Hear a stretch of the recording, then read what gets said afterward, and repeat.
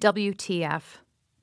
I see her just in time, a young woman, a girl, frankly, with her earbuds in. She's one of the many who hasn't bothered to look one way, let alone both ways, before stepping into the street today. I see her just in time to stomp the brakes, in order not to kill her. She never knows what didn't hit her. She's wearing a t-shirt with WTF on it. Of course, I know what this stands for. I've texted it to friends.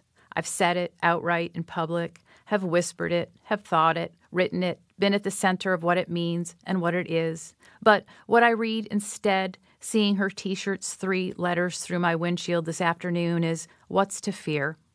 Because she hasn't bothered to fear today, it seems. Some other time I might have gotten angry, honked my horn, unrolled my window, and shouted something out about suicidal tendencies, childish stupidity. But today I say to her silently instead, may such times continue to slam their brakes for you as you continue on your way.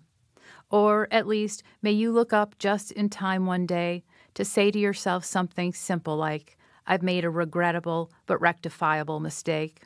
While the motorcades pass through you without wounding you, the flashing sirens and lights, the patriotic parades, the hearses flapping their miniature flags, the whole vehicular physics of everything slipping through you, waving politely, as if nothing might be the answer to the question you're not asking, what's to fear, as if this could save someone so young and so carefree.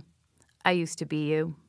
So that you, too, might live long enough to be a driver in some distant future, slamming on the brakes, just in time to save some people who weren't paying much attention to the world around them because they didn't think they needed to, people like me and you.